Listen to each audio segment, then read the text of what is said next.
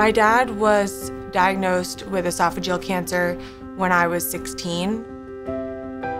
My dad's illness and death had a huge impact on how I really thought about the world and my life overall. I viewed my life suddenly as not necessarily a given. After college, I spent time abroad backpacking, trekking in the Himalayas, and realized that I want to make my time here meaningful and help people from all walks of life in whatever way I can. And I think, based on my experience, the best way that I know how to do that is becoming a palliative care physician.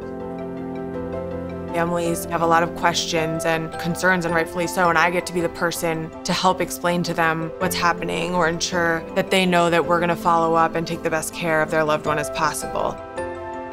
As a medical student at NYU, there's no forms like, oh, if you do this, then this will happen, or you'll get this number of dollars this year, but maybe not as many next year. It's like, when you're coming, there's no questions, like you are not paying a dime of tuition. This really sets the bar for other institutions to reconsider what they can offer their students. That will benefit physicians and patients nationwide as people are able to focus on what they came to medicine for, to focus on taking care of people.